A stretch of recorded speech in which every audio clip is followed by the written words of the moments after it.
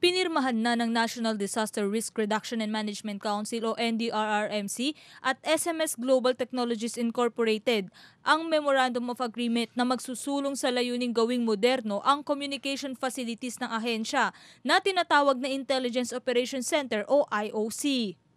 Kabilang din dito ang pagpo-provide ng mga sasakyan o tinatawag nilang Emergency Telecommunication Team o COMOVAN na maaaring agad na i-deploy matapos ang isang disaster. The capacity building component, wherein SMS committed to train all ICT personnel not only in the use of this equipment but likewise in its maintenance. The building will be constructed for 8 to 10 months for the hardware and software to be completed that would connect to the 17 OCD regional offices will take a total package of 1 year and 6 months. So meaning to say, on the first quarter of 2016, this Intelligent Operations Center will be operational already. Ayon kay Undersecretary Del Rosario, maging ang trahedyang nangyari noong nakaraang taon sa Leyte dahil sa labis na epekto ng pananalasa ng Typhoon Yolanda sa bansa, halos hindi makapagresponde ang Office of National Defense. Paniniguro nito sa pamamagitan ng Intelligence Operations Center, kaya nang harapin ang mga ganitong pangyayari. This will be high-tech. Meron tayong video conferencing in this new setup. Magkakaroon tayo ng rapidly deployable team. May communication one that can provide that. Sa ngayon, wala tayo noon.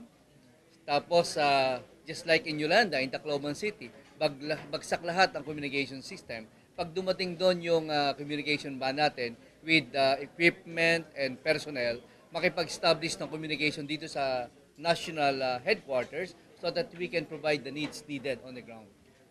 So it will be a continuous command or communication facility. The key area here is that the facility will allow the operation center to have an integrated infrastructure, no? So that all news, whether local, whether from the local government, whether from the media and so on, can be centralized, assessed in one location. And the center would allow the NDRRMC to consolidate all this into something that could be easily digested and reported. Aabuti ng 300 milyong piso ang halaga ng nasabing proyekto. Ngunit kanilang paglilinaw, walang gagastusin ang pamahalaan sa proyektong ito. During our discussion, he laid out his intention of donating a facility that will help the council for free at no cost to the government. Samantala, umaasa si Undersecretary Del Rosario na ngayong linggo o sa darating na linggo na ang pag-turnover niya ng kanyang posisyon. Ayon kay Del Rosario, nasa Malacanang na ang kanyang resignation letter at naniniwala siyang tinanggap na ito ni Pangulong Benigno Aquino III. In Malacanang, and I believe the turnover will be this week or next week. Ayaw naman pangunahan ng opisyal ang desisyon ng Pangulo kung kanino ibibigay ang maiiwang posisyon. Matatanda ang nag-resign si Del Rosario sa kanyang posisyon dahil sa kanyang kalusugan. Ako po ang inyong kaibigan, Maan Primero para sa Newslight.